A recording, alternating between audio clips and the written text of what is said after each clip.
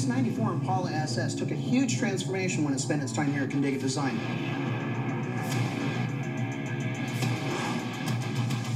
Man, it came out killer, didn't it? I've never seen another one look this mean.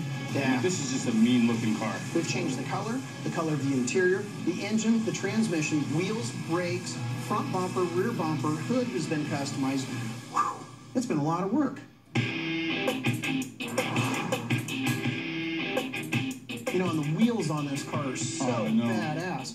Doing the three-piece on this just looks killer. This is a 22-inch in the back, on the new rear end, all custom suspension, big Willwood brakes. These B-forged wheels with this matte finish on the inside really sets off against the gloss black, and these killer tire stickers. And this is the same bronze that's on the car, right? Right, so we did the graphic and basically used a 1/4-inch stripe of that same color around the perimeter of the black insert, which just means this car up. And the back end of this car came out killer with that roll pan, the LED smoke taillights that we've done. We had to do a little bit of custom work here on this big emblem, so I brought the line through here, kept the whole inside of the Impala logo in the same bronze color, and then just did two-tone on the base. Jordan built that whole exhaust, and then we did black all the way, even the tips were black. Yeah, it's all murdered out underneath, but that red makes it pop. And then check out the interior Justin did. The hand stitching on the steering wheel, the custom gauges, and this killer black leather with all the red top stitch. I love when he does that black and red. I mean, that's probably one of my favorites. Looks amazing. Back seat passengers are going to be really comfortable right up until you turn up the tunes.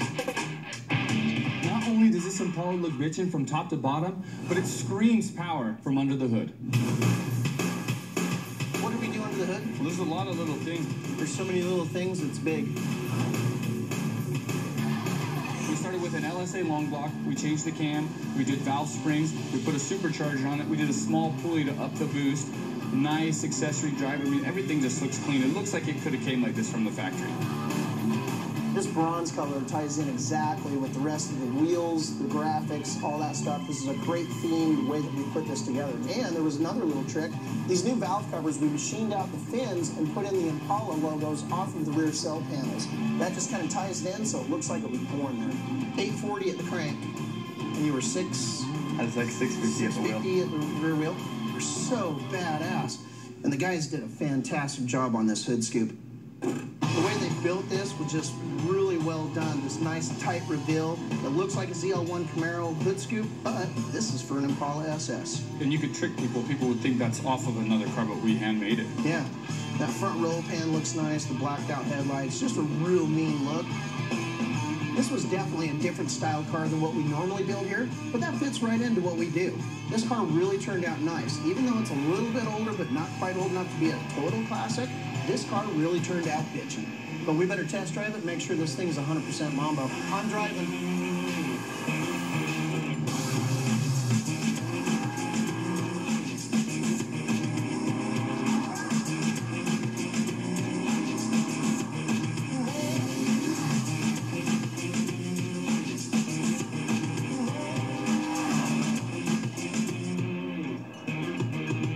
Impala overall turned out killer. It looks fast, it looks great, it is fast, and it is great.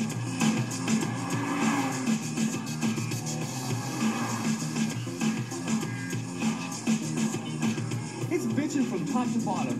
If Zeus had a car, he would put a lightning bolt in its ass and it would be his car. It's amazing. All right.